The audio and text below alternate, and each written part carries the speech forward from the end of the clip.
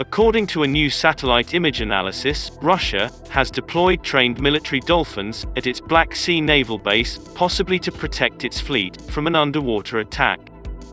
The images, released by Maxar Technologies, show the Russian Navy's dolphins swimming at the entrance to the Crimean port of Sevastopol, alert to the presence of an enemy. They would counter Ukrainian Navy divers who might try to sabotage Russian warships at the port during the ongoing conflict. The US Naval Institute examined satellite imagery of the Sevastopol naval base and concluded that 2 dolphin pens were relocated to the base in February at the start of Moscow's invasion of Ukraine. Sevastopol is the Russian Navy's most important Black Sea naval base. The dolphins could be tasked with counter-diver operations.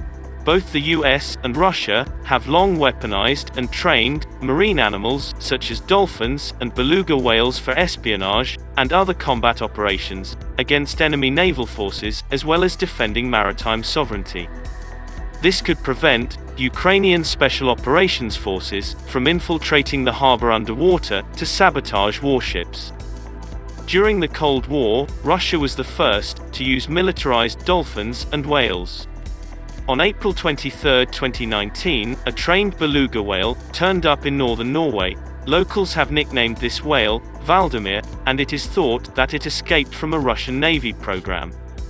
The whale was spotted off the coast of Norway, wearing an unusual Russian harness with a camera attached. Satellite imagery of Russia's top-secret GUGI naval intelligence base has also revealed the presence of Russian whale pens. According to satellite photos, many high-value Russian Navy ships are arranged inside the port, out of range of Ukrainian missiles, but vulnerable to undersea sabotage. Several marine mammal programs were developed by the Soviet Navy during the Cold War, including dolphin training in the Black Sea.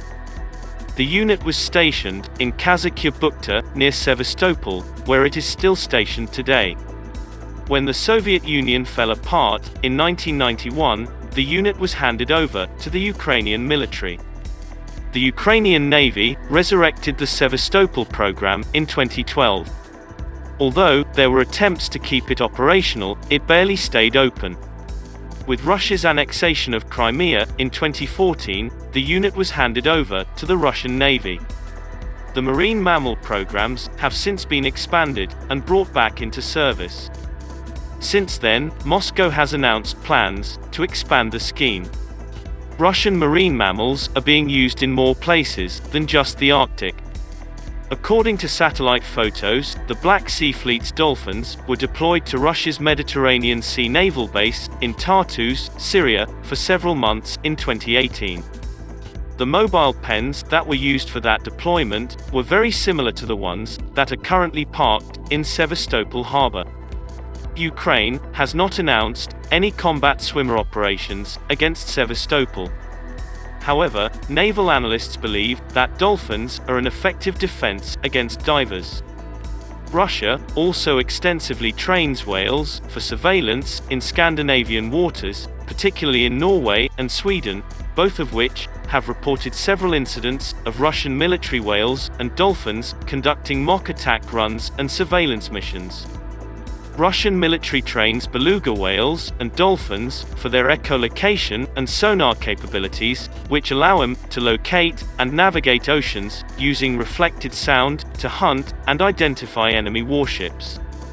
Beluga whales can dive to depths of up to 700 meters, far greater than military submarines. Due to their high levels of intelligence, they can also conduct counter-diver operations, detect underwater objects, and infiltrate espionage targets.